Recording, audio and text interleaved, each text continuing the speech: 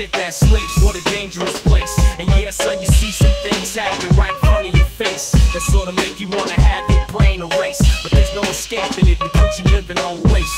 Monetarily displaced, just another brother taking up space, working a job where you just be replaced. No, be smoking that crack, do it all up and there's no coming back. Don't be smoking that crack, do it long enough and there's no coming back.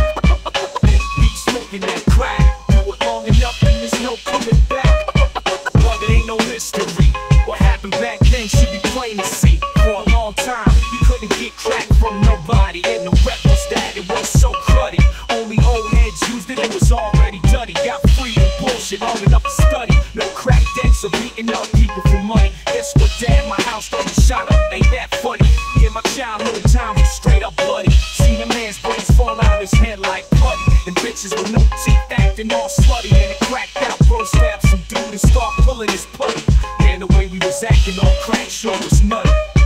Don't be smoking that crack, do it long enough and there's no coming back. Don't be smoking that crack, do it long enough and there's no coming back.